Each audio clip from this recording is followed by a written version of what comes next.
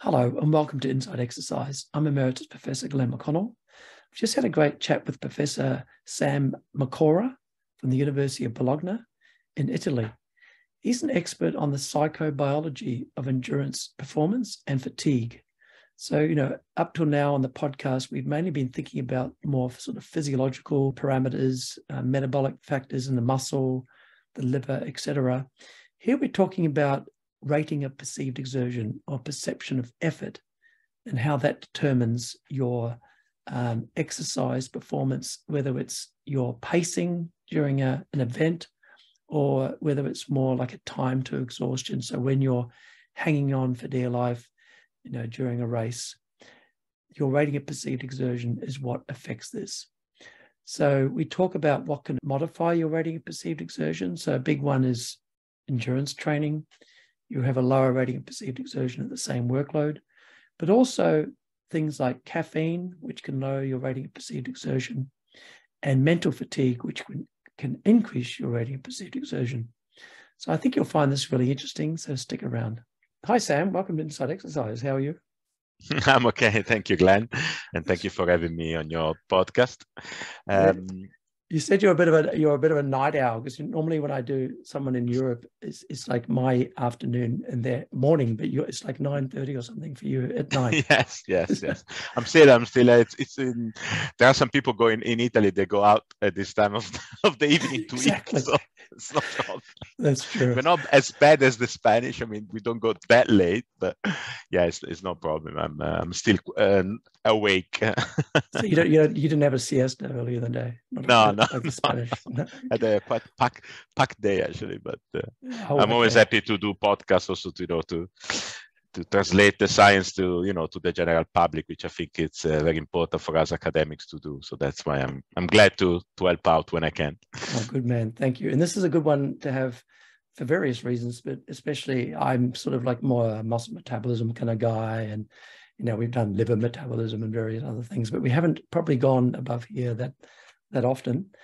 Although it does get a mention. So I had Mark Hargraves on last time, and we were talking about carbohydrate metabolism, and he actually mentioned, it's quite a nice lead up. He mentioned quite a few times about sensual aspects of swirling carbohydrate around in your mouth and some things that might come up later on. Mm-hmm. So we're talking about psychobiology of endurance performance. Why don't we talk about how did you actually get to that sort of area and become a big name as you are? Yeah. And then we'll talk about what is actually psychobiology of exercise, yes. etc. So how I got into it was, so my PhD had nothing to do with this. So I was at the University of Wales in Bangor, North Wales, and I did my PhD on how to treat muscle atrophy in rheumatoid arthritis patients. Right. So, I was looking at body composition, muscle mass, strength, function, because my background, I did my physical education degree in Milan, undergraduate degree. Then I did my master degree in exercise physiology in the States, in University of Wisconsin, La Crosse. And then I did my PhD in Bangor. So I kind of, from sports science PE, but more with the physiological focus. And that was, my PhD was like that. But I noticed that one of the things that really bothered my patients was this fatigue, and not the muscle fatigue that we normally discuss in exercise physiology, but the feeling of fatigue, the sensation, the perception of fatigue. And then also, unfortunately, my mom, she got like a very sudden disease. Then in 3 days, she went from perfectly healthy to needing dialysis. Oh. And dialysis is something that also has a lot of muscular, cardiovascular consequences, but a big one is this feeling of fatigue as well. Especially, so on the days of dialysis, they're stuck in the hospital, and then the day after dialysis, they're knackered. So it's and also I realized that this thing cannot be simply fitness, because it can go up and down very quickly. So one day you're okay, one day you're bad. And so I thought, I need to, it's a feeling, it's a sensation. So it's a psychological, as the psychology would call it, construct, phenomena.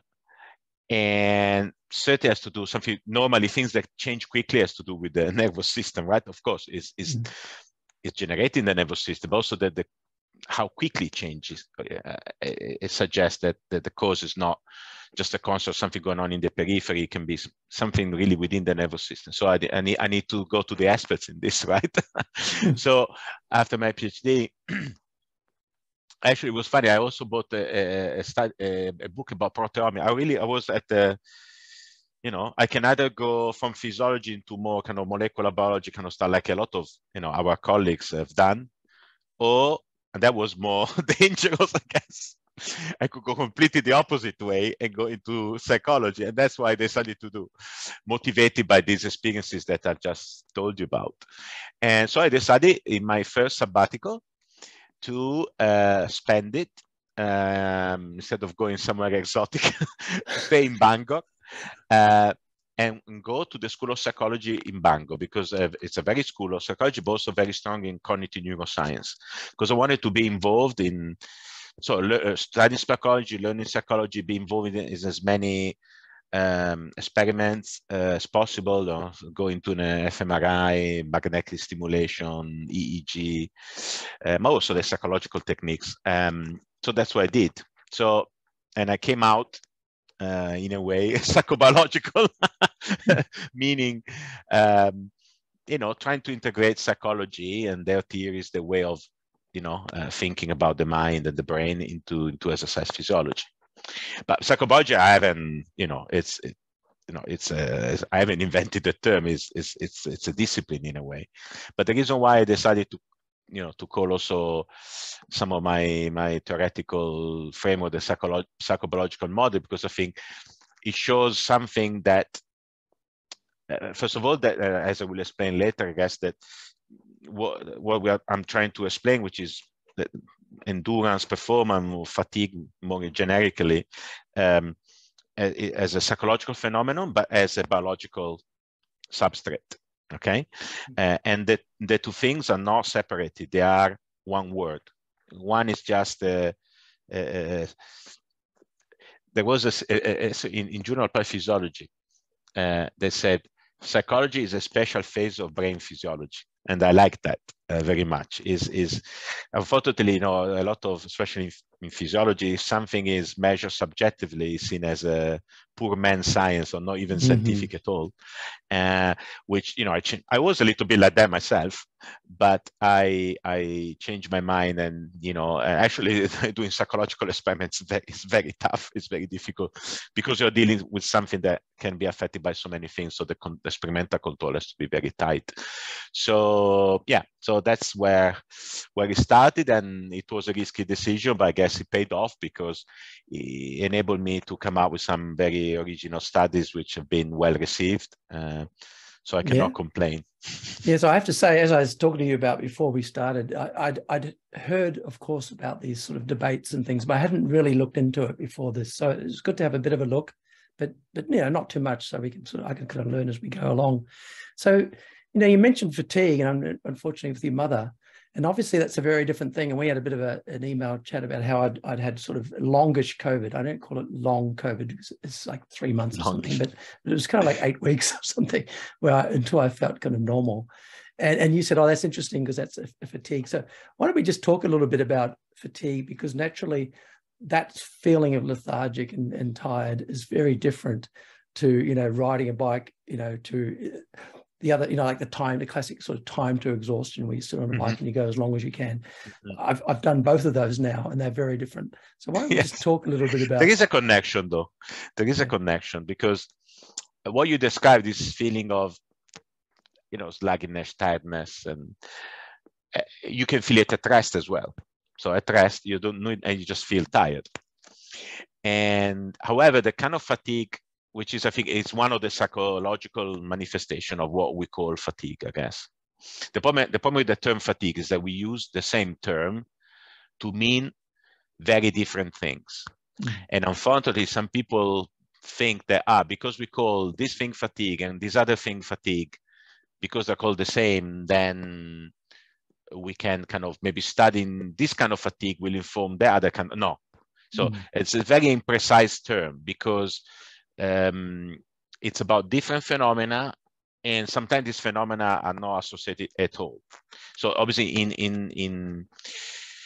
in physiology, we study a lot. Well, in the old days, we studied as the time of fatigue, or when you get exhausted in a time to exhaustion test. That's fatigue. I mean, but that's very few people do that. I mean, that they conceive fatigue in that way. Now fatigue is conceived in physiology as the exercise-induced reduction in maximal force or power, or any other measure of performance induced by, by prolonged exercise, by exercising for a certain amount of time. And obviously usually measured by, maximum voluntary contraction before and after a fatiguing bout of exercise. And so, and then we can divide in central fatigue and peripheral fatigue, depending on where the mechanism of this exercise-induced reduction in muscle force is, which starts one confusion, because when people talk about central fatigue, because it's to do with the central nervous system, some people include in that term things like the reduced drive to the muscle during maximum voluntary effort, which is a motor, let's call it motor dysfunction induced by exercise, together with things like motivation or the perception of effort, which are one is, I mean, they're not the same thing. The fact it's like saying that, I don't know, that memory is the same as smell. I mean, they're both in the central nervous system, but they're not the same thing. There may be what did you say? Sorry, I actually missed that. It's like memory. I know your working memory. And I don't know, the sense of smell. They're both smell. In the central nervous system. Yes. It's like we call the work it would be like calling smell, the sense of smell, both working memory and the sense of smell. I mean, it would be very confusing, right? Yes. It's two different things. So I try to avoid things like central fatigue and even fatigue, but I don't think I gave up trying, and some people tried and failed miserably. So I'm not even trying to try to find a unifying definition of fatigue. My suggestion to the listener, especially scientists, but also, interested lay people, when somebody talks about fatigue or you read about fatigue, ask them, how did you measure it? Or go and look in the paper how they measured it, because that will tell you exactly what they're talking about. Because just somebody tells you, oh, I'm doing something about fatigue, is very imprecise. You never know exactly what they're talking about. So it's very important to define it. And what I'm more interested in is not so much this feeling of fatigue that you can experience even when you are not doing anything, but is perception of effort. And again, some people think that perception of effort is the perception of fatigue. No.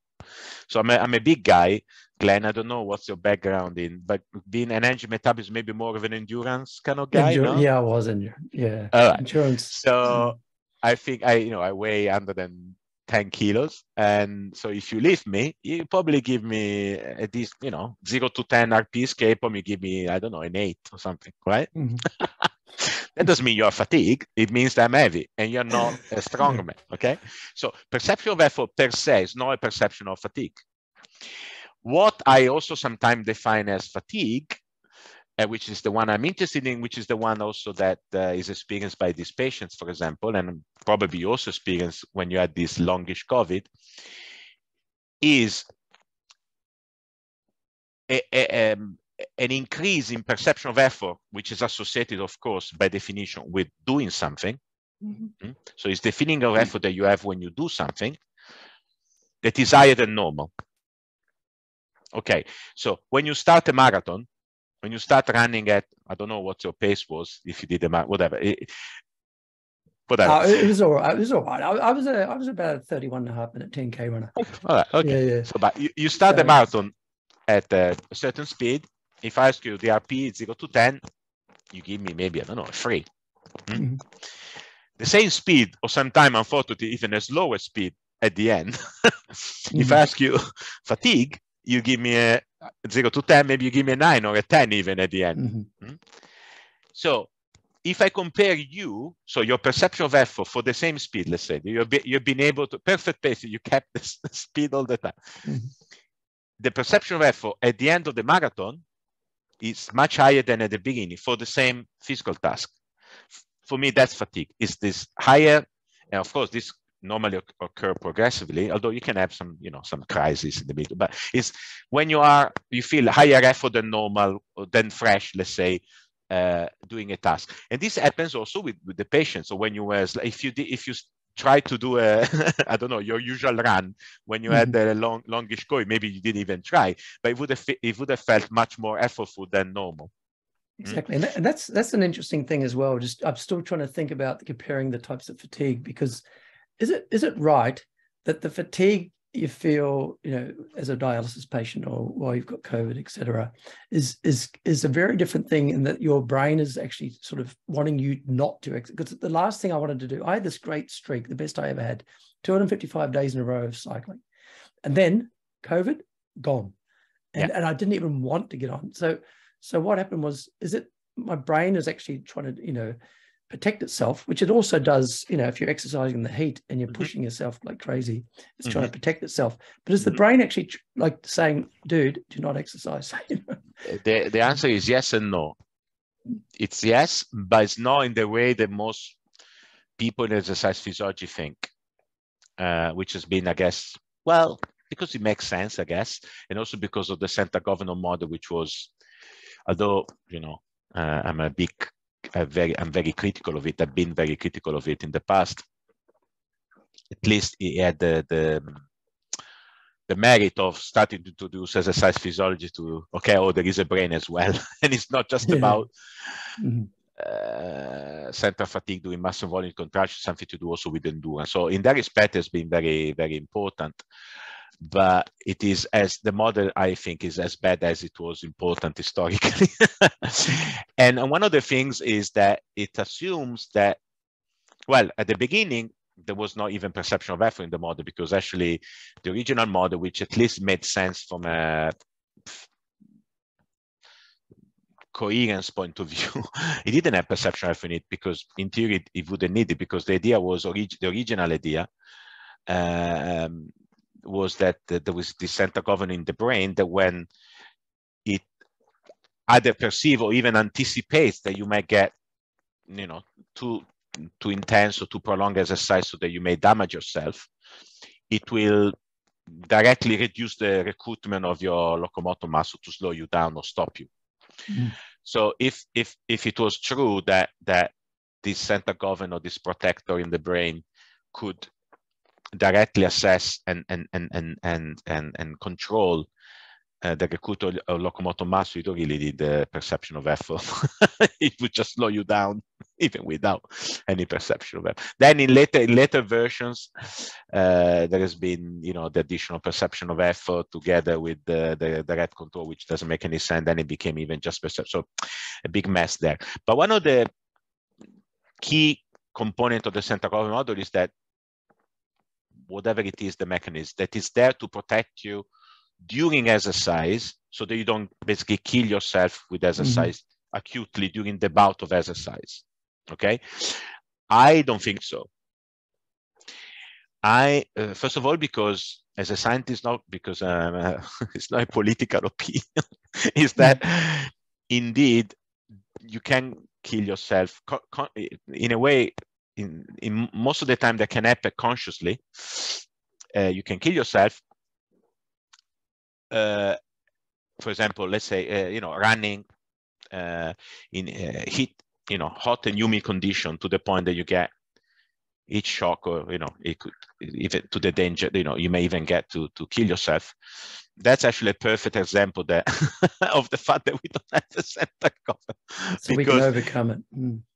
It's a perfect example how, because normally, if it's hot and humid, would you go out and run a marathon? Well, that they say mad, because you were in England for a while there. They used to say mad dogs and Englishmen go out and what's that? No, only mad dogs and Englishmen run in the midday sun or something. No, but you do it because you have a competitive goal. Exactly. If you didn't have that, you wouldn't run. a marathon in the hot and humid. You would go in a cocktail bar with the air conditioning, have a frozen pina colada or something. Right? And actually, that's the reason why actually in healthy people, okay, in people with other, a health problem, that's a different story. Or sudden death, that's a different story. But in healthy people, the only way to kill yourself with exercise is with heat shock, really. Mm-hmm. And that's actually proved the point, because, and why not why other physiological parameters that are homeostatically controlled and you cannot kill yourself by going into myocardial ischemia if you are healthy. Mm-hmm. It happens, of course, if you have coronary heart disease, because we don't have a central governor that protects us. Indeed, you can get ischemic with exercise. That's a good point. But that's a good point. Yeah, the reason why you can kill yourself with exercise in the heat is because temperature is one of the homeostatic parameters that is heavily dependent on so-called behavioral regulation of homeostasis. Of course, we have the, autonomic, subconscious, completely subconscious autonomic regulation. We sweat, changes in blood flow to the skin, etc., etc. But that's not enough if you do not change your behavior. So we have normally the heat sense thermal discomfort motivates us not to run in the heat unless there is a very good reason for it. And so you have two goals. One is conscious goal to reduce thermal discomfort, which means stopping running and going to the pina colada cocktail bar, or finish the marathon, win the marathon, whatever is your competitive goal, and ignore. So you have two goals, and one, the competitive one, offset the other one, and that can lead, of course, to problems, because you're not supposed to, from a homeostatic point of view, running in the heat is not a good idea. Especially if there's no survival reason to do that. So that actually tells you that it's very rare, and I don't think that's the protecting you during the bout of exercise. That's not the function. I think the function is has to do with energy homeostasis over periods of weeks, months, if not even years. So is there to prevent you from spending energy, which when we evolved was very scarce, when there's no good reason for it.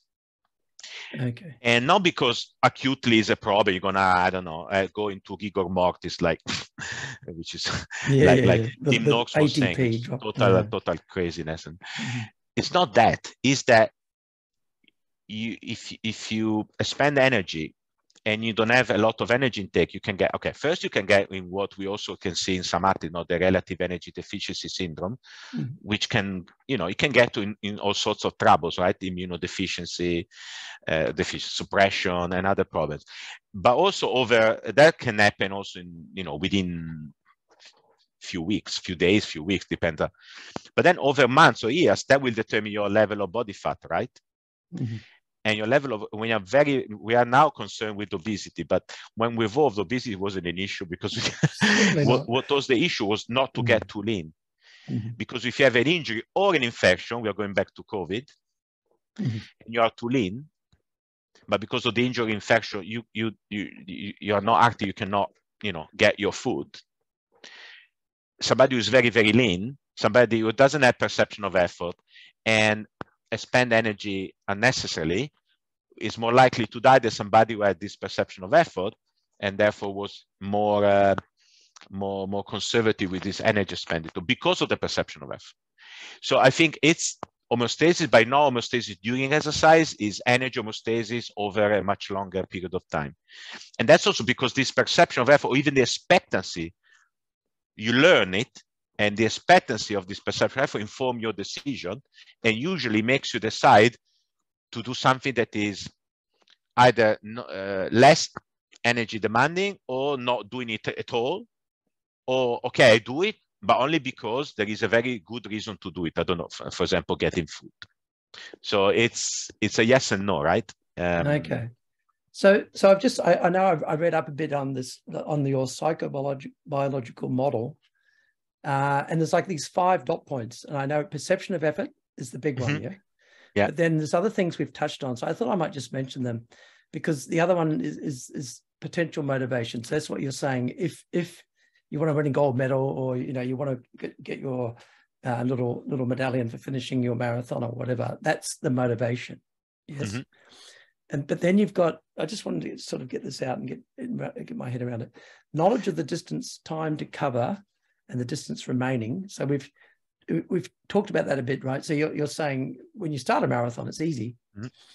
So there isn't much of a problem with keeping going. Towards the end, it's harder. And your knowledge and and the other one is the previous experience. So I guess the fact is, if you've done a marathon before and you go, oh, this is going to hurt, it's going to affect your. Why don't you just explain all this stuff a bit more? Yeah. That's the model applied, because basically the model becomes increasingly complex in terms of numbers of psychological factors required to explain the behavior, depending on the complexity of the behavior. So for a time to exhaustion test, which, by the way, I had the pleasure to work with one of the best professional cycling coach in Italy, and therefore in the world, who died unfortunately some years ago, brain cancer, who once told me, apart from the very top guy, because a lot of people say that the time to exhaustion test, because there's no self-regulation of pace, is not ecologically valid, it's not a good measure of endurance performance. I totally disagree, but it's not just me, it's also one of the best professional cyclist coaches ever. I mean, he was coaching the Mapei, for 10 years was one of the best professional cycling team. And he told me, okay, maybe for the top guy, but for everybody else, every race is a time to exhaustion. Yeah, you're holding on. Yeah, exactly. Holding on, trying to, with the best, and maybe try to, maybe hoping that he will give up, or trying to maybe to do a sprint finish at the end or something, so. Of course, the time to exhaustion there is not at a fixed pace. The pace but you're trying to hold on, right? Or when you are trying to do your personal best, you have, okay, for me to do, my personal best, I need to keep this pace. Exactly. So you try to keep it for as long. Hopefully, it's gonna. And when people run a marathon, they usually try and pace themselves, right? Because it's not smart to go, really fast and then die. So that's basically, you're trying to go at that same speed as long as you can. But then if you ask a child, if you tell a child, okay, let's go run a marathon, it will sprint, because he has no idea, right? Okay, I think he has no idea also in terms of distance, but also he doesn't have all this memory of how perception of effort changes over time at different running speeds, etc. So, as I said, so for time to exhaustion, the 2 key factors are perception of effort and potential motivation. However, we can even disregard potential motivation, to be honest, when we talk about an athlete in an important competition, to be honest, most competitions, because potential motivation is another big word. Potential actually refers to a very specific thing, which is the maximum effort that you're willing to exert in order to succeed in the task. Okay, and most of the time, in order to succeed in the task, you need to exert to be able to get motivated enough that if required, you do a maximal effort, right?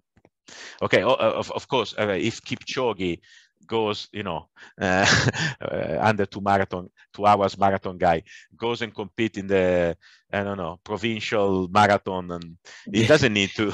So, but normally in an important competition, you have to get your maximal effort. So actually, we can even get that away. So the key factor is the perception of effort that you have at a given speed and how quickly it increases over time. Yes. That of course will the model says, okay, assuming that you are happy to give your maximal effort, basically you will your time to exhaustion will end when your perception of effort will reach what you perceive as to be your maximal effort.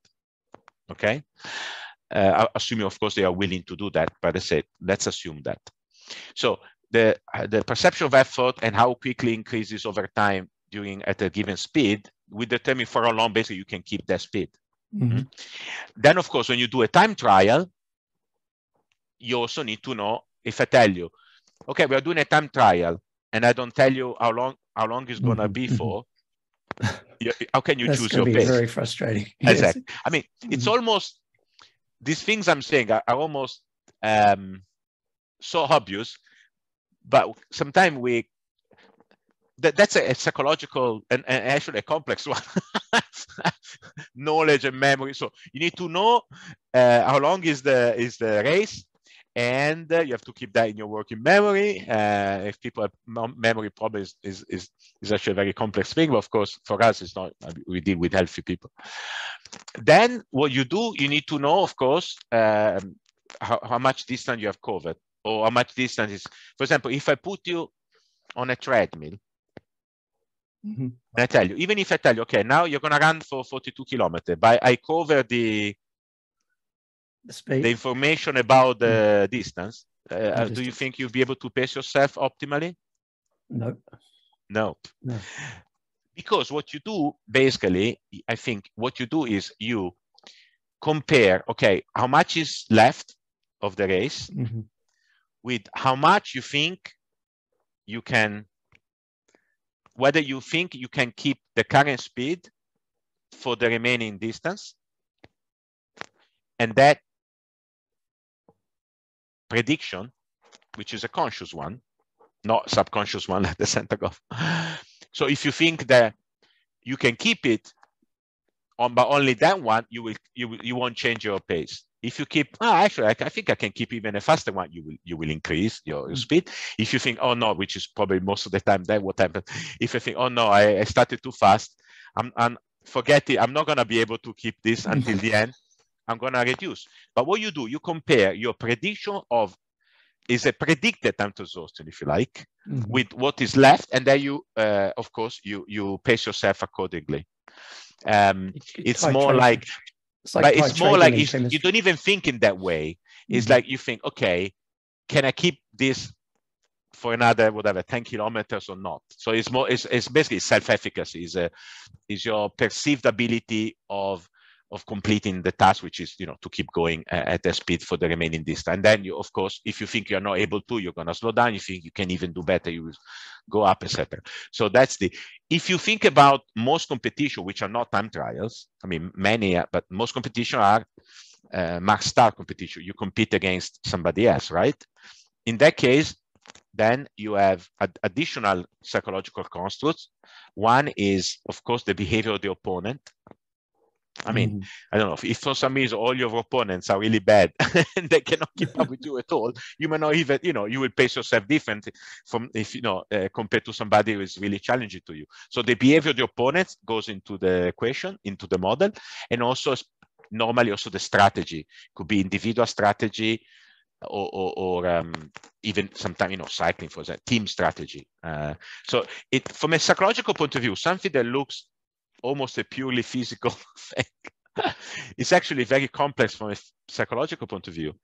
And then another thing I always say, and that's why I was surprised that many psychologists, in a way, now it's better. It's changed actually. There are very excellent psychologists, the sports psychologists, really doing a lot of good work, like Noel Brick and Carla May, etc., on endurance sports. But it was quite ignored for a while. They prefer to do things like skill sports, things where the cognitive and, if you like, the psychological aspects of it is more evident. But I always thought, actually, think about it. When you do an endurance task, you have so much time to think. Oh, yeah. And we call it self-talk. All this thinking can affect your performance, and you have a lot of time to think. So even by realizing that, you probably I should study this psychologically, not only from a cardiovascular or metabolic point of view, right?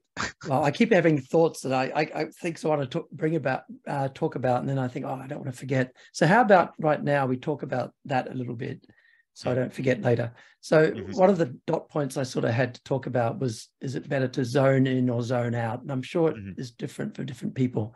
So I saw, what's his name? De Gent Marcus de Gent. He's one of the Tour de France guys. And it's on Twitter, someone had asked him, you know, what do you do? And it sounded like he just wants to like zone out. So tries to not think about what he's doing. And then the other extreme is, I know, because I read this at one stage and I tried it, I was doing intervals on the bike and I decided to actually really think about exactly what I could feel.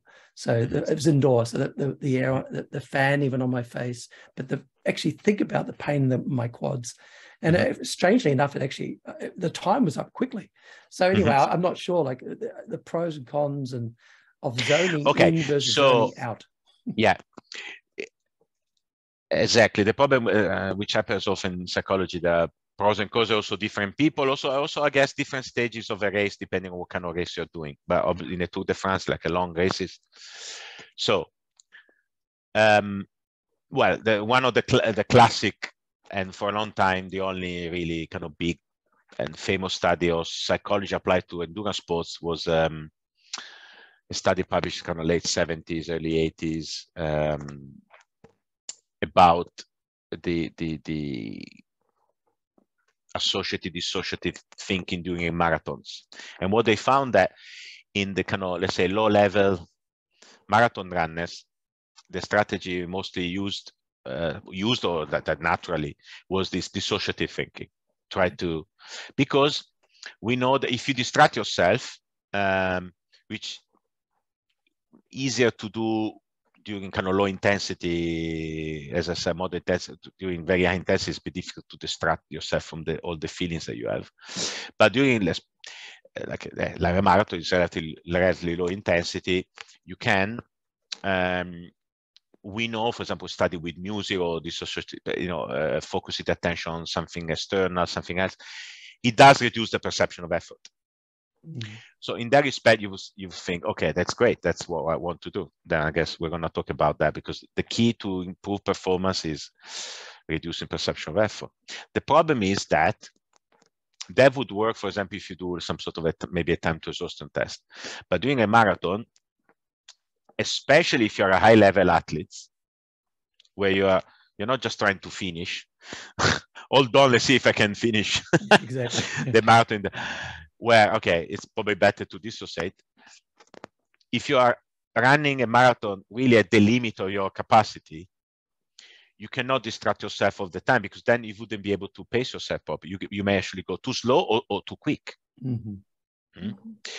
And therefore, and that's what they find in the high-level marathon runners, they tend to use more associative thinking, because I think they need to, let's use a later meridian, but pay attention to especially perception of effort, in order to pace what we were discussing earlier, to be able to pace yourself, which is not an easy thing at all, because it's not automatic and regulated by central government. It's something you have to do consciously, and even it's not something that you can learn. You can get better at it, but it's not easy.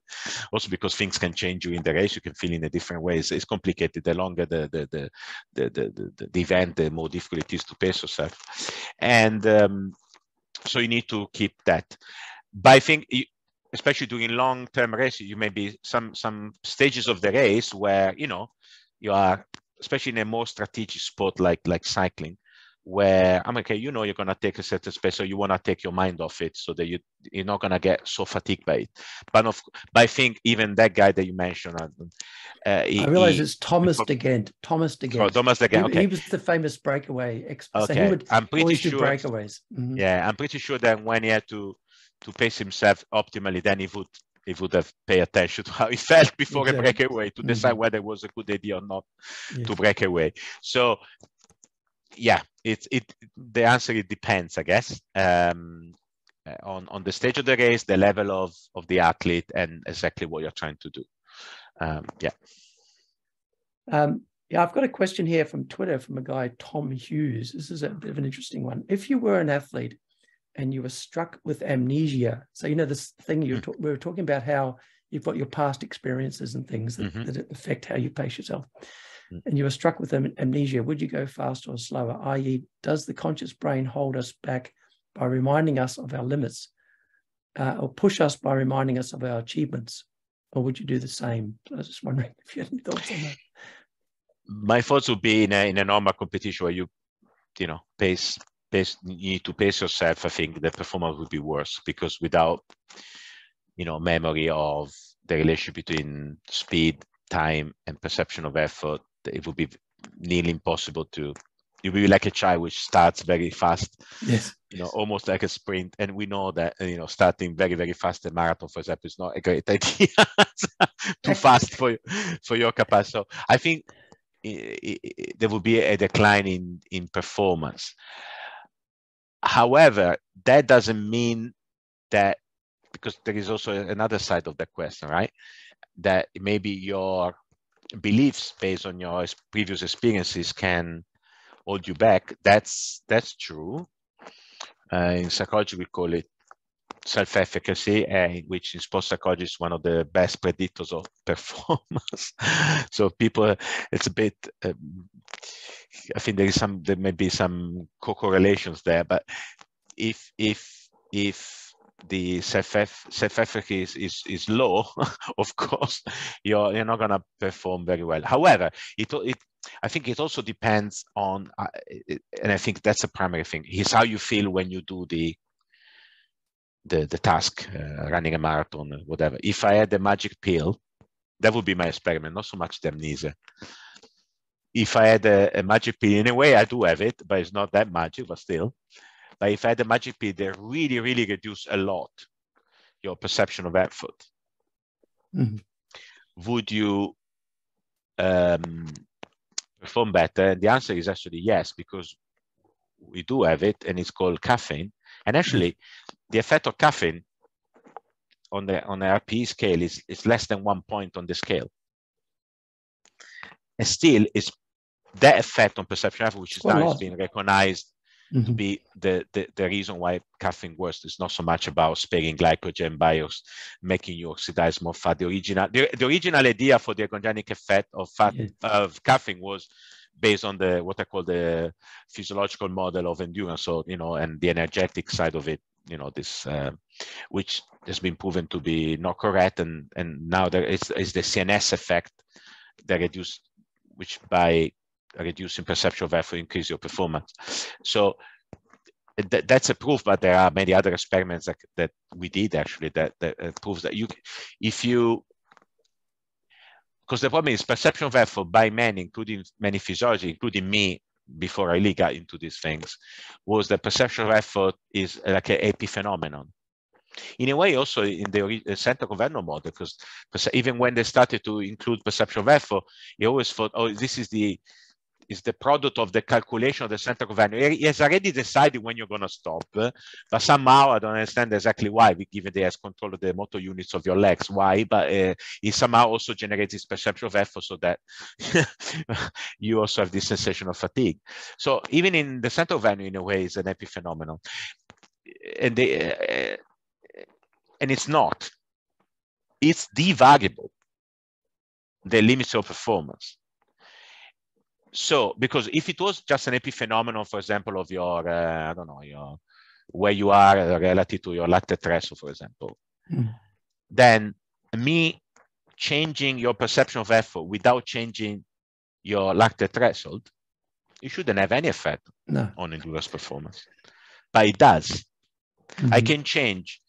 If I change your perception, if I make it worse without changing your physiology, which I did with my mental fatigue studies, you're going to go slower, or you will last shorter. If I reduce your perception of effort with caffeine or with some psychological techniques, you will go faster. A study that we did was motivational self-talk. Motivational self-talk is not going to increase your mitochondria suddenly during a marathon or change your metabolism, but it does reduce your perception of effort, improve your endurance. Of course, that doesn't mean that it's all about perception, that the physiological fit is not important, because the best way to reduce perception of effort is actually training and getting fitter. Exactly. Right? We all know that when you started, if you're unfit and you try to push, I don't know, 300 watts, 350 watts on a bike, it's going to feel very, very hard. When you train, you get much fitter, it's going to be much easier, right? Exactly. So So, you know, I did my master's. This is way back in 1989 and 1991 with David Costel. You'd obviously know that name. Of And course. I always think about how interesting, because he was onto a lot of things, but back then we were doing, you know, muscle biopsies and all sorts of things, so looking at metabolism. But he would always say that he thought the rating of perceived exertions, the perception of effort, was the main thing that sort of just summed up everything. So brought in, you know, what's your glycogen, what's your mental state, what's your glucose. It just brought it all together and then decided how you felt, and that dictated how you performed, right?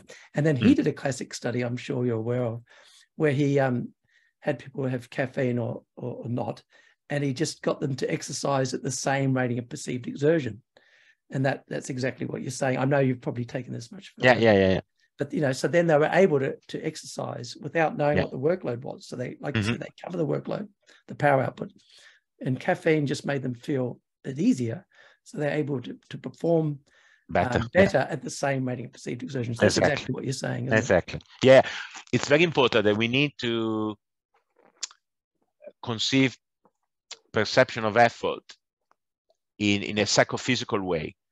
So not as that's the way I see it. Also, that's the original way anyway, the Borg. So that psychophysics means the relationship between a physical stimulus and psychological response. And the physical stimulus, although in the context of perceptual effort, is not entirely correct calling it like that, but anyway, let's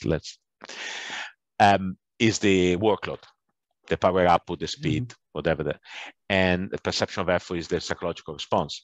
So you need to think always in terms of the relationship between perception of effort and the workload.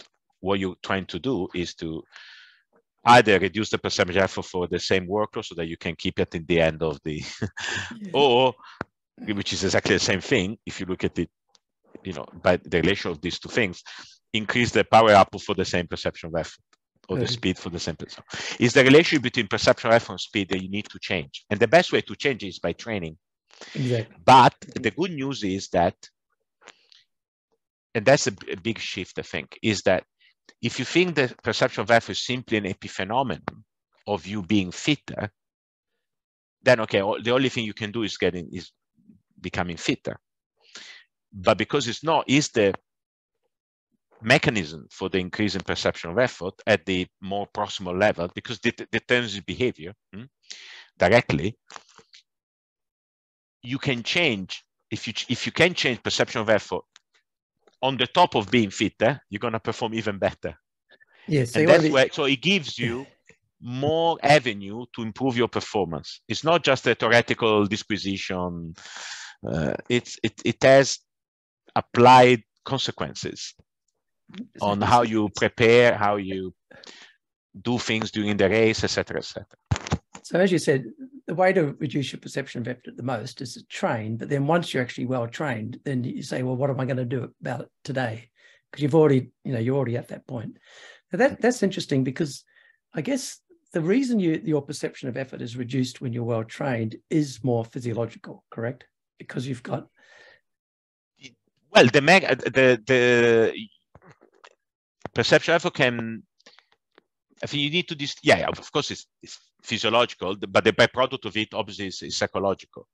So if for example, if you get fitter, but somehow I could keep your perception of effort the same as when you were not fit, you perform the same. So in my model, training works because it reduces perception of effort. Then we can discuss and understand, and that's where there is a lot of complexity of why when you are fitter, you perceive less effort during exercise. That's a more, but from a practical point of view, I mean, it's good to know the mechanisms, and it may lead to discover how to further reduce perception of effort. But from a purely practical point of view, the good thing is the perception of effort, training reduces perception of effort. Why and how? That's very interesting. And actually, there are many studies about that. Actually, there are not even many studies about something so obvious like the fact that perception of effort is reduced by training. There are very few studies that actually formally studied that. Very few. It is interesting because you always think about, even talking about metabolism, that when you're endurance trained, we should stipulate, we're talking about endurance training here. You've got less of a challenge to your homeostasis. So your, your ability to maintain your even ATP, ADP ratio in the muscle, your muscle glycogen breakdown, even your increase in adrenaline in the blood, etc. Everything is less at the same absolute workload. But it's interesting because there is more feedback, I guess. So then you've got to go at the same relative intensity, right? So just make sure people are clear. So if you're going at 100 watts, untrained and trained, it's the same absolute workload, but it's going to feel a lot harder for the untrained person. So therefore, you've got to, it's not exactly perfect, but if you go at the same relative intensity, so, at the same percentage of your VO2 max, then the trained person has to go to higher workload, but then they probably have about the same perception of effort. Is that fair to say? Of course. I mean, if you just measure perception of effort during a race, and people can, have a decent way to pace themselves and stuff. I mean, doing a marathon, the perception of effort is probably the same for everybody. Okay, perfect. What's the difference? The speed at which exactly at which that perception of, you know what I mean? Right. But but the reason why so as I said, you need to think about perception of effort for a given workload. The reason why the top athletes can, for the same effort, run much faster and complete the marathon, let's say in 2 hours and 5 minutes, whatever, instead of you struggling to get under 3. It's because the perception effort for a given speed is much lower in the top. You know what I mean? You need to change also, because we know they don't give you medals for your relative effort. They give you medals for the absolute work that you are able to do. Exactly. And I guess, again, back to another Twitter question. Now, who was this one? Andy King. And it's just relating to what you're talking about here. The question is, I'd love to know what separates those who pass the SBS team, like selection exercises, versus mere mortals. How do they keep going when they're exhausted? So this is like the SAS or the SEAL training or whatever. How do some of these people keep going? Some people obviously can push harder. So it's the same sort of thing. How is it that some people can push harder? So I know you said in the marathon, and it's a good point, and it makes sense. Everyone's at the same rating of perceived exertion probably, but some can push harder. Or is that not true? What does it take, the ones that can push through that? Well, depends what you mean by pushing harder. So you cannot push beyond what you perceive to be your truly maximal effort. So how you feel, and that's something you can control to a certain extent. But for example, me, I can use all the techniques I know to reduce perception of effort. If you put me on a treadmill at 20 kilometers or 21 kilometers per hour, like Kipchoge, and it's going to feel 10, 0 to 10, 10 after 30 seconds, right? So, I'm not a marathon runner at all. So I will. So there are things that you can control to a certain extent, and they will improve your performance. But your level of fitness, that's the key, okay, in terms of determining that. However, and that's where maybe there can be some further differences between people. The main difference is going to be this perception of effort for whatever workload that you're doing. Is when you get to the point when you get to really, really very hard effort, because we know from a lot of studies that at that point there is a lot of let's say reserve, both from a bioenergetic point of view and also neuromuscular point of view. So physiologically, when people stop exercise, a task failure, exhaustion, point of fatigue, whatever you want to call it, it's the same thing. When they stop, when they are no longer, or I would say they feel that they are no longer able to continue, I'm talking about endurance exercise, okay? I'm not talking about there's different stories with the strength and power, short bouts, that's a different story. But with the endurance exercise, you stop where you could have kept going for longer physiologically. There are also studies showing that. So what determines the person that goes a little bit further into, I think that's where what we would call self-efficacy and your interpretation of the feelings of your body as, okay, I really pushed to my really maximal limit. And when you feel like that, when you think and you feel like that, you're going to stop. That's where I think the mindset, if you like, let's call it like that, could make a bit of a change. But you cannot, your perception of effort will be the primary, and which is something you cannot control to a large extent, will dictate when you stop. That kind of mindset may make you gain a little bit more, but it's not going to make you know, if after 10 minutes at whatever, at 300 watts, you feel your RP is 10, okay, let's say the tough guy, this kind of, you know, they're called the mental tough, although I don't like that. Okay, they may last maybe another 20 seconds, 30 seconds, a minute, but they're not going to last an hour.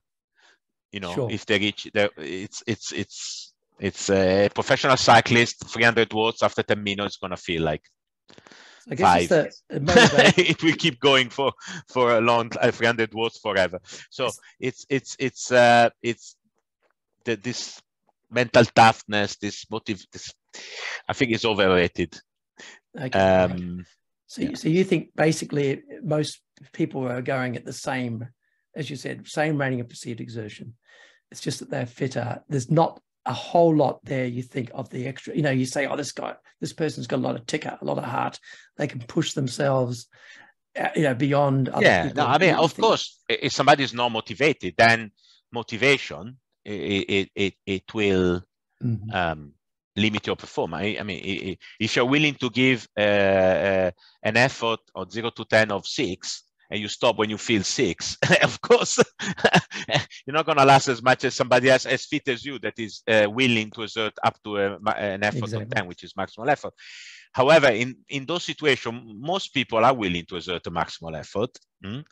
It's the thing is that when they reach a point where they believe that they are not able to continue, they will give up. There may be people that the psychologists, they frame the same sensation in a different way, which they make their self-efficacy better and therefore give a little bit of an advantage compared to somebody else. But in this kind of task where they have to do a task for a long time, the task is pretty standard. The person that will last the longest is the person that, either because he's fitter or also, you know, I think there are inter-individual differences, maybe in the brain. Anyway, is the guy that will perceive that task to be less effort to the guy next to him. What about experience? Because I was thinking about my mum. We had this thing called the City to Surf here. It still is. It's a 14-kilometer race in Sydney. And I know when my mum and her friends did it, they just hadn't really done any exercise really before. And I don't think they know, you know, it's almost like the child, you know, goes out too fast. They didn't really know, you know, their idea of being tired at the end of it was, you know, just walking the whole way and not even trying to run. You know what I mean? What about this experience? Like if someone that's done so many hard races and is just, you know, just gone harder than they ever thought they could, they start to learn that is, they can push themselves a bit harder. Absolutely. No, that's for sure. And therefore they're able to interpret those feelings in a, let's say, in a more positive way, and that enables them to truly believe. No, it's not enough to you cannot fool yourself, right? I mean, it's not that you can just say, oh, okay, no, I can keep going, I can do it. It can help that, but you need to truly believe that you can. Otherwise, you cannot lie to yourself, right?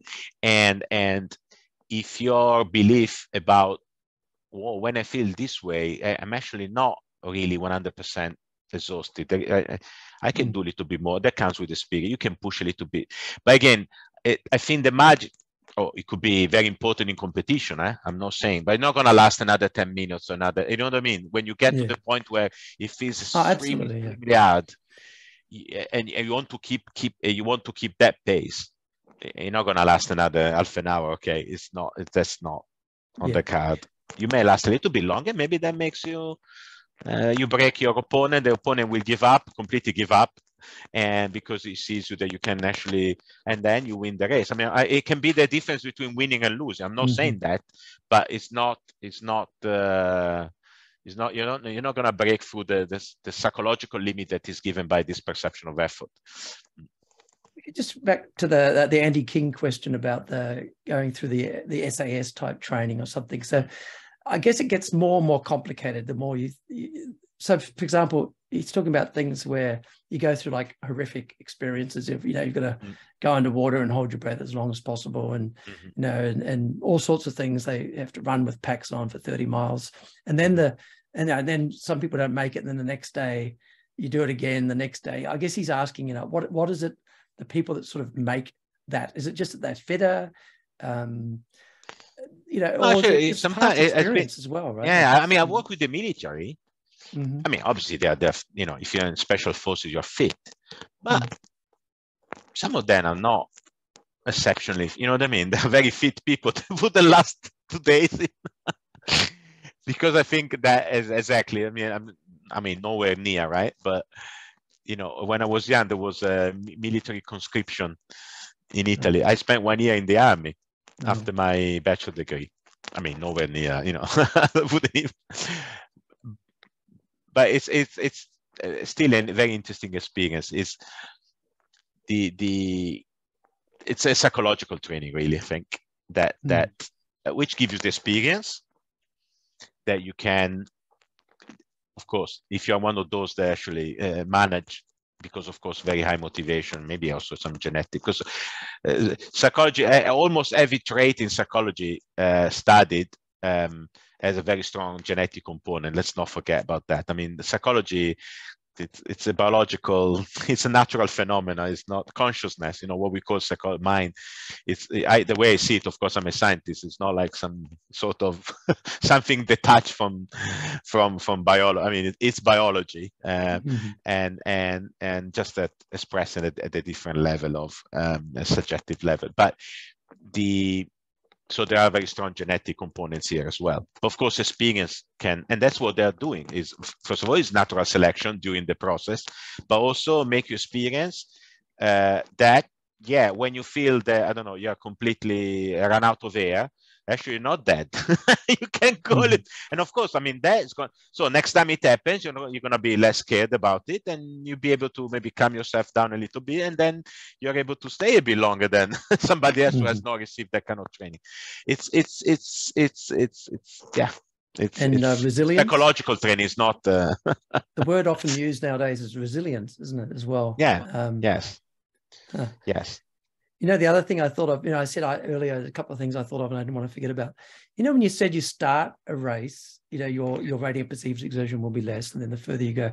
I always remember when I used to be a 10K runner, the perception, I think it must have been the adrenaline or something, is when you start a race and you're all psyched up, you go through it, I go, holy crap, I've gone through the first kilometer. That's why most people screw up the pace. Yeah, I think that's one of the main reasons why people screw up the pace.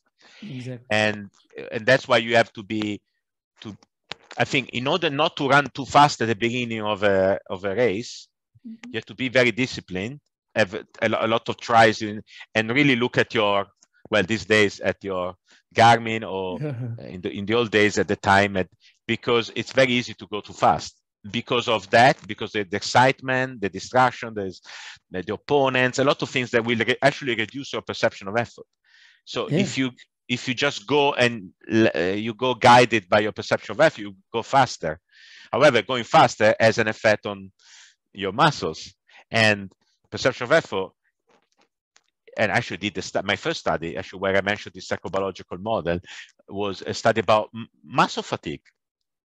Okay. Because I proved that muscle fatigue is not the limiting factor, is not what makes you stop. You do not stop because your legs are unable to keep that pace. Although it feels like that, physiologically, your legs are able to continue at that pace. However, that doesn't mean the fatigue is not important. Muscle fatigue is important, not because it's the limiting factor, but because if you run at a given speed with fatigued leg muscles, your perception of effort is going to be higher for different physiological reasons. So muscle fatigue affects endurance performance, not directly, but because it affects perception of effort. So if you run too fast because you're feeling very good at the beginning of the race, you are distracted, you are the adrenaline rush, you see your opponents going, and you just, okay, you do, I don't know, 5 kilometers like that, that will have a consequence of your muscles. Mm-hmm. For example, glycogen, that will induce muscle fatigue maybe later on, which will increase your perception of effort later on. And then that's the wall, right? I mean, that's where you say, oh, fuck. And then you have to slow down. Because it's you went too fast, too much. But I didn't feel too fast. Okay, so right?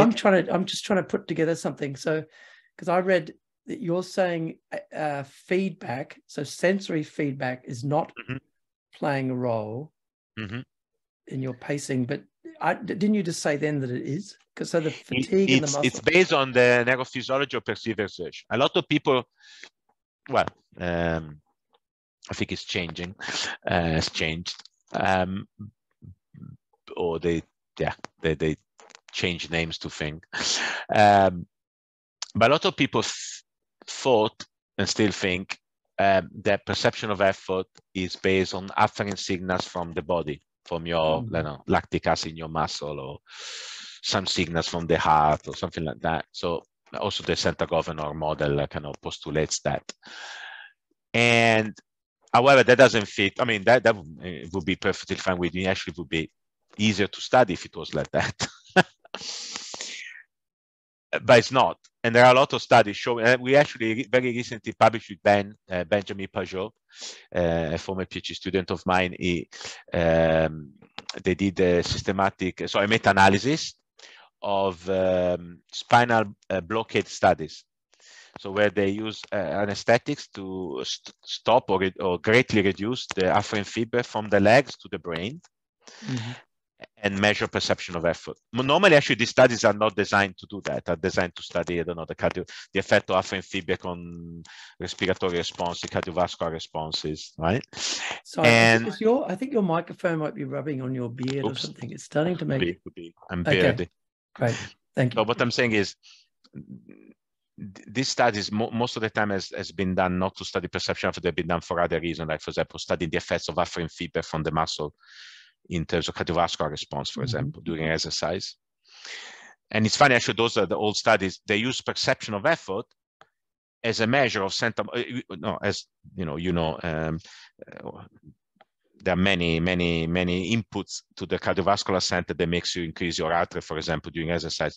But two main ones. One is the exercise pressure effect, so the afferent feedback from the muscles. The other one is center command. So the neural drive that drive your muscle also stimulate the cardiovascular centers control centers in the medulla to increase, for example, heart.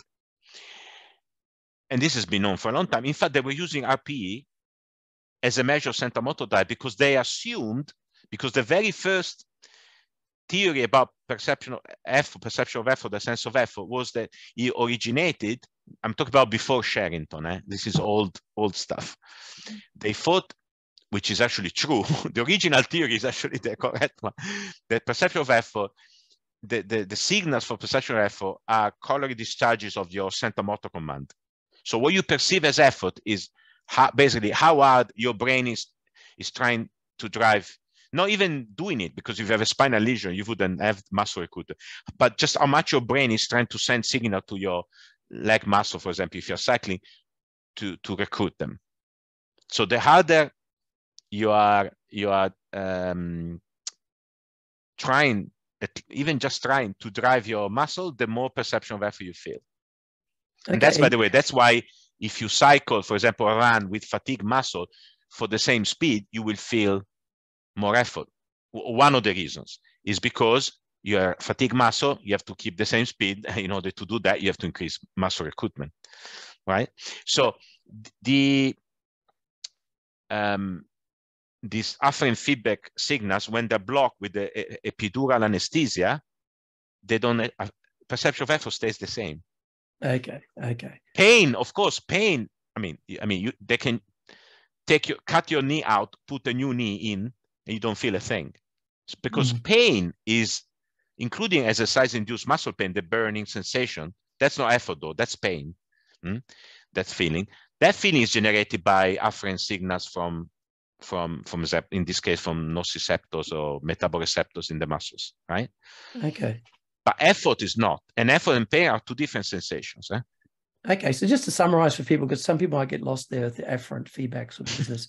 So we talk about effect is sending messages from the I have a good analogy, Glenn, for the lay people. I have a great analogy for this. Imagine your body is a horse, and your brain is the jockey, you call it, right? The guy on the top of the horse, right?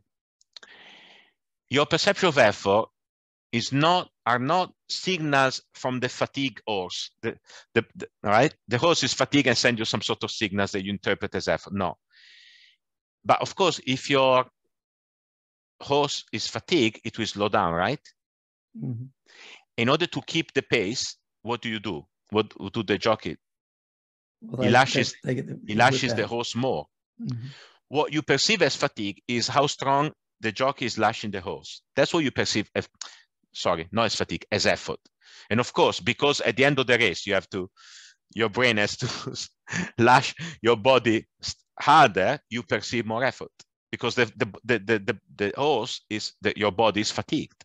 So it needs to be lashed harder. It's not only that, there are other things. Perception of effort is always, any perception is much more complex than just the intensity of the stimulus, of the signal.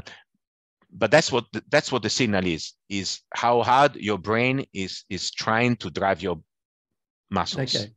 So you're saying it's not that, so that as the muscles are fatiguing, it's not the fatiguing muscles that are making it harder for you, because you've shown that by blocking the feedback. It's the fact that you have to send more messages from the brain to those fatigued muscles, and you're able to perceive that as your perception of effort. Exactly. Yes.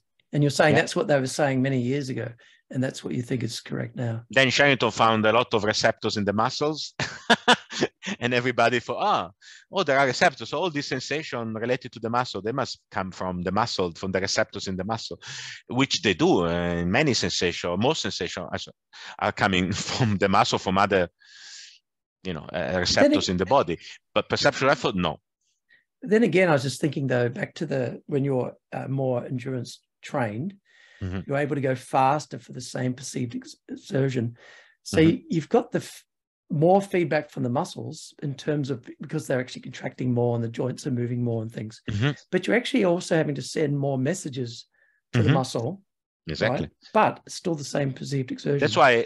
That's one of the reasons why at relative intensity, the perception of effort is very similar between, doesn't matter how fast you go.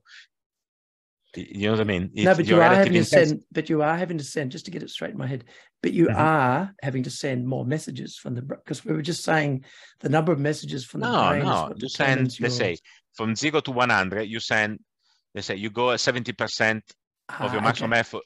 Okay. It's kind of. You're not saying it's the it's 70% of your center motor command. Of course, your body, though, instead of lashing, right? Lashing a bad horse, you're lashing a purebred Arabian, whatever. Of course, you lash the same, but the speed is different. I get you what you're saying now. For a minute, I thought, because you're actually sending more messages to go faster when you're endurance trained, because you've got to, you're doing more stuff, but you're just saying you've got more that you could send still. Do you know what I mean? Like, even though you're sending more absolute messages from the brain, it's easier because you've got more reserve. Yeah, but I don't think you send more messages. But it's just your body response. You're lashing. The drive is the same. Is the output of your body, because it's trained, that is better. However, that's in terms of the leg muscle. Something that I want to briefly mention, but because I can talk for another hour just about that. Let's not forget that overall perception of effort, which is the one that it's important to regulate the pace. It's not just about the feeling of effort in your legs, for example. No. It's also very important, the feeling of respiratory effort, or the dyspnea, exercise-induced. So which is very, running, for example, is just like in any endurance sport, is very important. In fact, we found that we did some studies, actually, the physiological measure that best correlates with perception of effort. It's not oxygen consumption, it's not lactate, it's not heart, it's not even ventilation, actually. It's breathing frequency. Okay. So there's also an important respiratory component to this overall perception of effort. So, for example, and that's also, I think, one of the mechanisms through which training can reduce perception of effort, because, of course, if you are trained for the same absolute power output, or also for the same oxygen consumption, your breathing frequency, your ventilation overall, but especially your breathing frequency will be less, much less. That's one of the reasons why people who are trained perceive less effort. It's not just because their legs are less fatigable, more powerful, it's also because of the breathing, which relates, of course, to metabolism. So we found a connection, Glenn, at the end. There you go. That's interesting as well, because I remember when we were doing rating of perceived exertion, sometimes the participants would say, well, do you mean my legs? Because, when you're cycling, it's really intense on your quads. Or do you mean my whole body? And so then we actually started doing that. We'd have like a leg rating of perceived exertion, and then sort of like a whole body rating of perceived. And they weren't always the same. Okay, now I know we're getting a bit long in time here, but I did want to ask, and there was a question again on Twitter, Pierre Paquette, how to adequately prepare mentally for endurance sport. So it made me think about, overcoming pain, etc. It made me think about, you've had papers about brain training.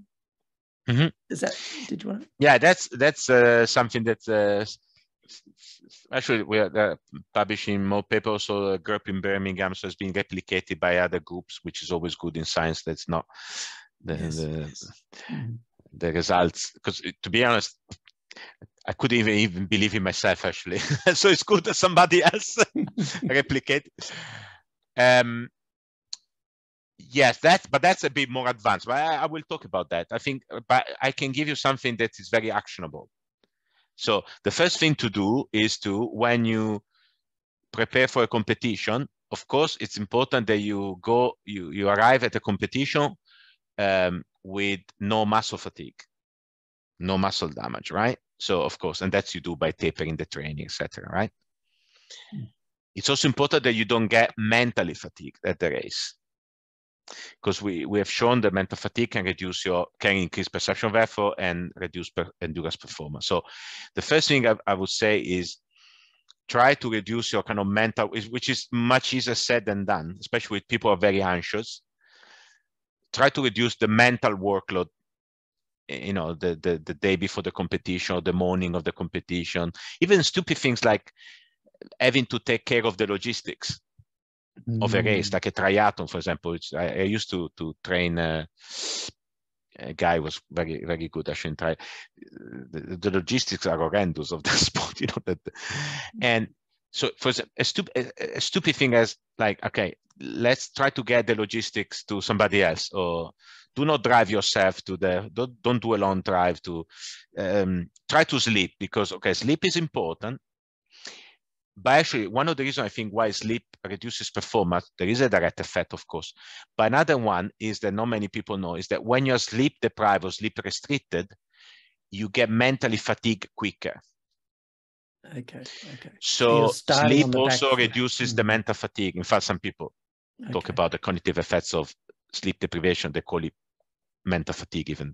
I don't think it's exactly the same, but if you are sleep deprived, sleep restriction, you will get more mentally fatigued the day of the race. So again, good sleep hygiene, try to reduce the mental workload before a competition or even during a competition, like by zoning out, for example, in certain phases, etc. The other one is, one we mentioned already, caffeine is very effective in reduces perception of effort. Again, you have never try new things before a competition, like every supplement, any other strategy, try it beforehand. Try to find, most people with the 3 milligrams per kilogram of body weight, about, again, it depends the duration of the race, but about half an hour before the race. If the race is relatively short, it's most people will get benefit from it. Some people may need more, some people may need less if they're sensitive. It's more difficult, the caffeine with the very long races, something that we need more research on it, when it's best to take it and also during the race, etc. But in general, caffeine, yeah, will be useful. The other one is if you can find a good sports psychologist that can teach you some psychological skills such as self-talk, goal setting, imagery, those kind of things, which can be tailored to endurance athletes and used before or during races. We found them, many studies now found them effective. It's not ideal, but you can also maybe, you know, get a book about, there is one, the editor is Carla Main, talk about these things, or maybe you can try to learn from a book, this mental, psychological skills, sorry. It's better, I guess, to work with a psychologist. And again, these things also try them in training, not just, you know, try them for the first time, because actually they can actually increase the workload if you don't get used to them. So, and the other one is, okay, we're talking about this brain endurance training. The idea is that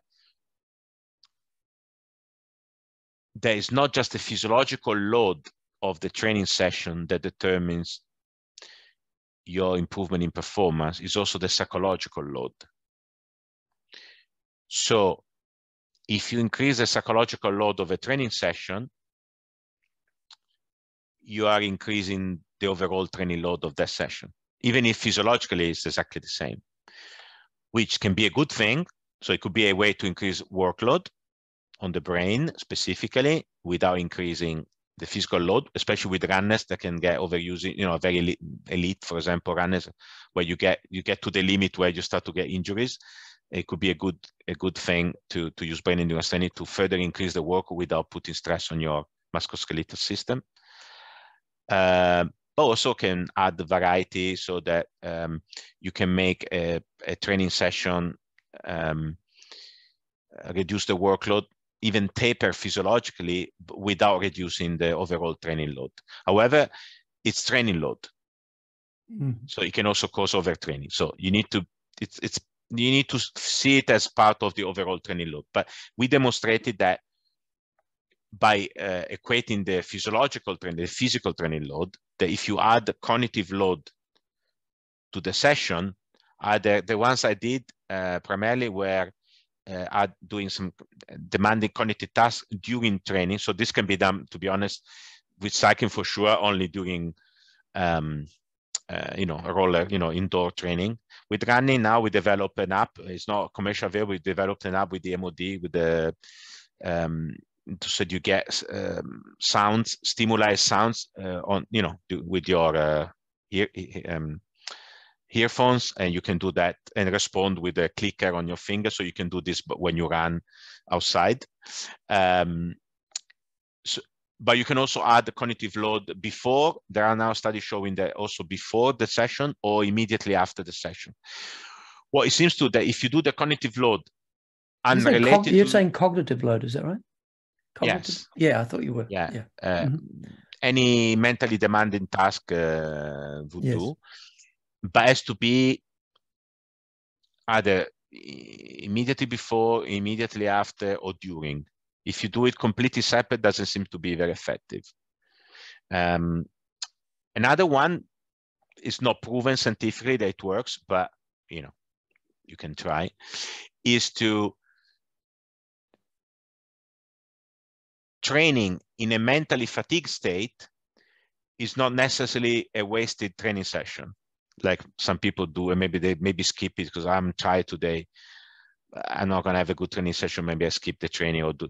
Actually, from a brain point of view, training in a mentally fatigued state may be a good thing in terms of increasing, let's say, resistance to mental fatigue, let's say. Of course, if you want to maximize the stimulus to your muscle or your cardiovascular system, you want to do the opposite. You want to train as fresh as possible, because mentally fatigue will reduce the intensity you can reach during training, okay? So again, you can use either reducing or increasing the mental cognitive load of training, depending on what kind of goals you have for that training session. But training in a mentally fatigued state is not necessarily a wasted session. It could actually be a good session to develop a resilience, let's say, resistance to this state, which seems to affect endurance performance. Yeah, it's kind of like, you know, depending on what you want. So, you know, sometimes people say, wonder if I should train low, you know, so you've got low carbohydrate on board when you train, or train high. It depends on what you want. Exactly. And you're probably getting something out of it either way. Exactly. Yeah. Training in always in an optimal state doesn't seem to be. You want to train also in a suboptimal state, which has been tested, as you know, in terms of suboptimal physiological state, for example, with glycogen deprived muscle. But I think it also works with, it should work also for the brain as well. Actually, I think I think you may have helped me out with this question I've had. So again, with Mark Hargraves last week, I did my PhD with Mark Hargraves, and we had this study where we had people come in and exercise to exhaustion, so time to exhaustion at the same workload, and they had placebo or carbohydrate, no randomized. And this guy went 3 hours on placebo, so getting no carbohydrate. And then when he had the carbohydrate one, he'd done the placebo first. So we kind of had an idea he'd go longer. So we thought about an hour, and we'd get the doctor to run over from across the street to do the biopsy. And he ran over, and then he went back, and he ran back because he kept going. He went 5.5 hours, right? And it's 70% to VO2 max to exhaustion, which is pretty impressive. But anyway, the point was, we started thinking, because we did actually studies, like when we did biopsies, you know, just at the point of fatigue, and we couldn't see any changes in, you know, in metabolism when they fatigued, which is kind of what you were alluding to earlier. And then we're like, why did he actually fatigue? You know, he wasn't dehydrated because he drank fluid throughout. His glucose was maintained the whole way because he drank. So we're like, why did he fatigue? So naturally, the rating of perceived exertion continued to increase until we eventually stopped. But why? You know, why? You know, is it recruiting, having to recruit more and more motor units? Yeah, is that maybe what's? Yes, but I think that works better for special intensity. There is a link there also for lower intensity, because it's been, you know, I'm sure you're aware of these studies, which I find them very interesting, that we always thought exhaustion related to glycogen depletion as the inability to maintain the metabolic, but because you start to oxidize more fats, we know, you know, the metabolic power of and the efficiency, and also the power of burning fats is lower than burning carbohydrates. So therefore, when you don't have much carbohydrates, you have to rely more on fat. You are not able to produce the metabolic power required to maintain the power output, right? However, and that doesn't seem to be the case. What seems to be the case is that when you are, which may maybe also explain maybe the wall, you know, during a marathon, is that the glycogen also has a structural role. Is the granules are very concentrated around the triad. When your muscle glycogen stores are very low, your excitation contraction coupling is impaired.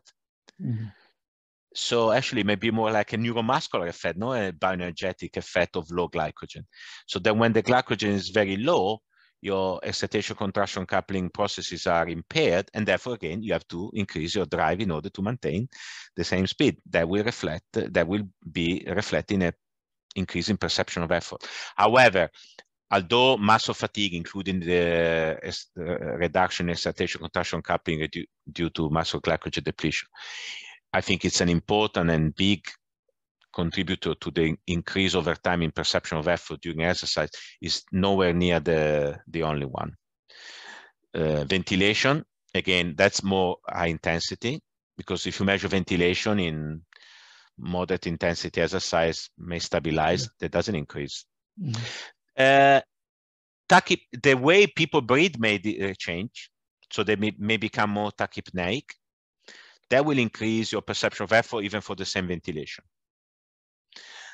And with increasing body temperature over time, that increases your tachypnea. That might be related to it.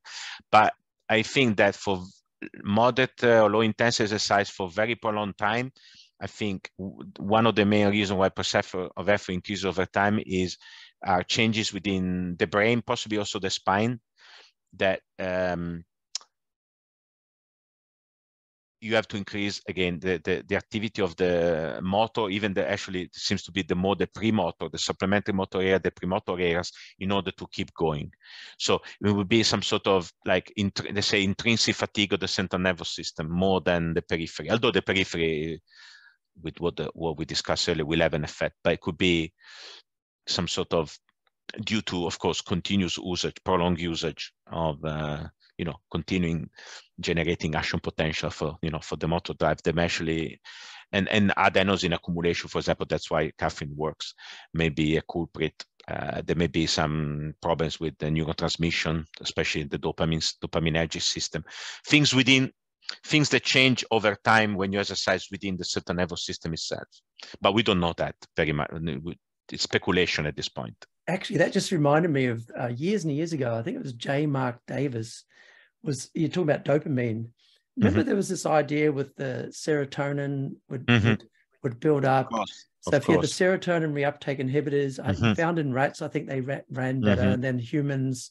And there was this idea that carbohydrate ingestion might affect serotonin. I think that kind of went out the window. Amino acids, those kind of things. Yeah, exactly. Exactly. No, because I think, I understand why it went down the serotonin route, because one of the main symptoms of depression, which of course is more a serotonergic disorder, is fatigue and lack of motivation. So when people that think in a neurochemical way, often link, the people that work with depression and stuff, they thought, oh, it must be serotonin. But now there is a very interesting line of this research in animal, psychopharmacology and basic behavioral neuroscience. It's called effort-based decision making, which is actually what the what the psychobiological model basically is, an effort-based decision making model, really. They study effort-based decision making behaviorally, of course, in animals, and they do all sorts of fancy things to the brain of these poor rats. And all this research pinpoints to the dopaminergic nervous system, which can be also strongly modulated by adenosine, which is what is blocked by caffeine. That's why caffeine has, So it's not the serotonin. That's why I guess that's why it never really worked, because they were targeting the wrong neurotransmitter. It's the dopamine that seems to be the so the adenosine with the caffeine affects the adenosine receptors. Is that dopamine? It antagonizes basically it binds to the adenosine receptor more strongly, but when it binds, nothing happens. So it antagonizes adenosine basically. And what adenosine does, it reduces the excitability, postsynaptic excitability of the neurons. And dopamine related neurons, Well, every neurons, to be honest, but the dopaminergic neurons, so the neurons that communicate with each other with dopamine, they are very sensitive to adenosine. There's even some co-localization of the adenosine receptor with the dopamine receptor. So it's complicated, but it's the adenosine is not a neurotransmitter, it's more a neuromodulator, if you like, but it seems to have a very strong effect on neurons that are dopaminergic, which then code perception of effort, among other things. And that's why, I guess, why caffeine is so effective in reduces perception of effort. But again, it's 1 point or even less than that on a 0 to 10 scale. Imagine having a drug. That would be my fantastic experiment. I'll probably never do that, never be able to do that. Imagine to have a super caffeine, something that reduces your perception of effort by 3, 4, 5 points. Actually, I saw what would happen. I don't know. I saw a paper, capsaicin. So what's in chili. There was something about capsaicin reducing rating of perceived exertion during exercise. How does that compare to caffeine, and what's the mechanisms there? Do you know? Well, I don't know exactly. I don't know whether they use it as a supplement or did they use peripherally, because that's another thing. Because actually, you can use capsaicin to, in fact, it's used as an analgesic, because it begins to burn. For you overload your pain receptors. It's actually, you can use it as, let's say, an anesthetic in a way. But that will reduce your exercise-induced muscle pain, which again, a lot of people, it does affect performance because it can affect perception of effort, but it does not directly limit with exercise can be very painful. And we proved that, but it's not as painful as, for example, cutting your leg. You know what I mean? I mean, unless you're how do you say? I don't know how do you say in Australia. Unless you are really a pussy, you're not gonna stop because the pain that you feel doing exercise is unbearable. You don't stop because it's unbearable pain. You stop because you feel that you cannot keep going. Not because it's the pain. Of course, the pain is strong, and resisting the pain requires effort. That's so being in pain will make your perception of effort very high. But you do not. I mean, unless. Okay, if you break an ankle or something, or you have a big blister, okay, that kind of pain, yes. But there's a size-induced pain. It's not. I mean, it's strong, but it's not as strong as certain kinds of. It's not unbearable. This is probably a silly question, but what about just reducing pain by taking a Panadol or something? or well, they tried it. They're not so effective. But if you could reduce pain a lot, you may have indirectly also an effect on perception of effort, especially over a long period of time, because is the dealing with the pain is keep doing something that is painful. That requires mental effort. And I mean, keeping when you do the ice cold, the cold pressure test, so you put your hand in a ice bucket and you keep it for as long as you can. Of course, then there you reach unbearable pain. But that doesn't require physical effort, does it? I mean, it's mental effort. But it's very hard to keep the bloody thing when it starts to hurt, right? In the icy bag. So, but when we do exercise, it's effort at brain level, mental and physical, they're not that different, right? And so and a lot of the effort that you perceive during exercise, actually, I think is actually also, it's not just the effort of purely driving, it's the effort to deal with the pain, is the effort of dealing with the heat discomfort, if the effort of keeping attention what your opponents are doing, is the effort of looking at your watch, looking at the distance, the effort of regulating your pace. When you look at it from a more psychobiological perspective, it's not just driving your legs, it's mental effort. I mean, indeed, you can feel effort when you do something that is purely cognitive. So it's complicated. So maybe that's partly why people do better when they have a pacemaker in running. Obviously, you get a bit of the breaking the air. Absolutely. But you don't have to think about it. Exactly. It's like Alex Hutchinson of formerly at Runner's World, now at Outside Magazine, also wrote. If your listeners are interested in, okay, of course they can go online and find my papers, but especially for people that are not, they don't want to read the original paper in Journal Applied Physiology or something like that, I would suggest a couple of books which have covered a lot of my research, but in a more accessible way. One is Endure by Alex Hutchinson. The other one is How Bad Do You Want It by Matt Fitzgerald. Both books are also entertaining and accessible to endurance athletes with references to science as well, but digestible and I think that there would be a lot of inspiration to your listeners that are into endurance sports. I agree. I haven't read Alex's book, but I've read some of his pieces, and he was even nice enough to retweet one of my episodes as well. Yeah. So he's a good lad. But he called that phenomenon you were mentioning cognitive drafting. Oh, there you go.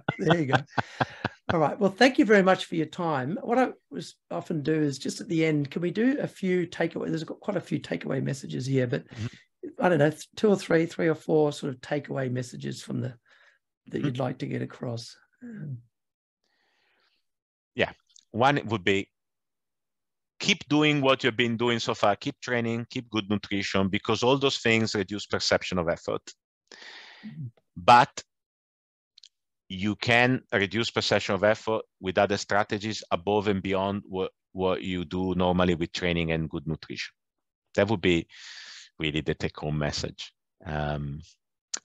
The other take-home message would be, in preparation for a competition, make sure not that your body is well recovered and rested, that you don't have muscle fatigue, that you don't have muscle damage. Also make sure that your brain is fresh before a competition. So make sure that try to reduce as much as possible anything mentally demanding, things even driving or having to think about logistics. Try to reduce that and have a good sleep.